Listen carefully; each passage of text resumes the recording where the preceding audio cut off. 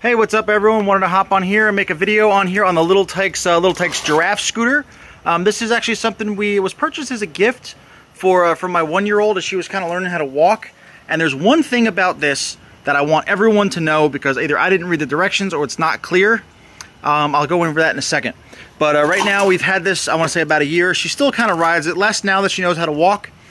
But it's because it's got the one wheel in the back and the two in the front, it is very stable.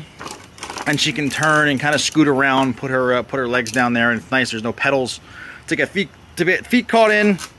And as someone who's learning to walk, you don't really have to worry about getting your feet tangled up in pedals.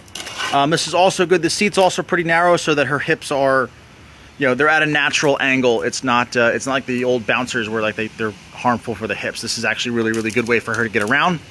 She loves the giraffe design, thinks it's adorable.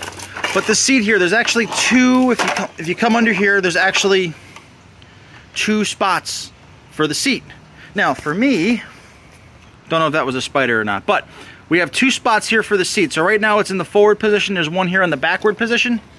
I thought for the longest time was that if the forward position, because it was closer to the handlebars, was easier for the younger child to walk. And she was having a hard time for a while, so I said, you know what, let me just happen to try moving it to the back. Even though it was further from the handlebars, it was the actual seat, because it actually has the slant here, the seat was lower and she was able to actually plant her feet on the ground better than if it were up more. So a little counterintuitive, but definitely something you should know before purchasing.